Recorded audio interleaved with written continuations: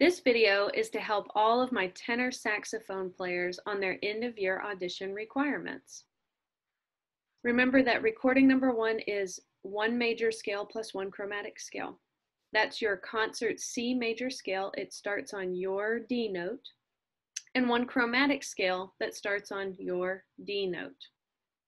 Recording number 2 is your prepared piece. Remember, you must perform all measures, the goal tempo being 120 beats per minute. Make sure you pay attention to key, accidentals, unusual rhythms, articulations, dynamics, style, etc. Some of those items can be found on page 48 in the back of your book. And if it's not found there, then just go back through book 1 and study. A lot of those items are taught in small pieces somewhere in the book. It's cumulative. It adds up in your band experience.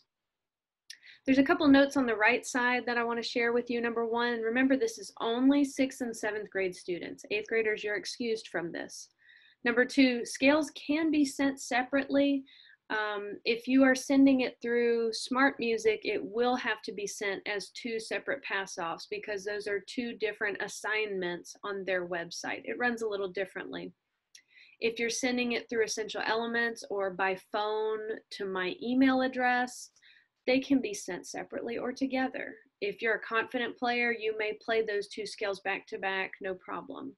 If you are younger or less experienced, you need a little more time, get a couple good recordings of the major, a couple of the chromatic, pick your best one and send it to me. But please don't wait. Don't wait. Go ahead and send me stuff now. I'll start grading them now. Send it to me. All right, next, number 4, scales are now due by May 10th. I don't need as much time to grade without all of the after-school requirements and teaching you guys in school day to day. So I'm going to push the deadline back to May 10th, and that way you have time with these videos to rehearse a little more. This will help you and your parents understand what you need to play for me and give you a little time to have better performance since you're really having to do this on your own without me. The prepared piece is now going to be due by May 24th, and that will give me just the last week of school to finish grading all of those and get everybody placed for where they need to go for next year.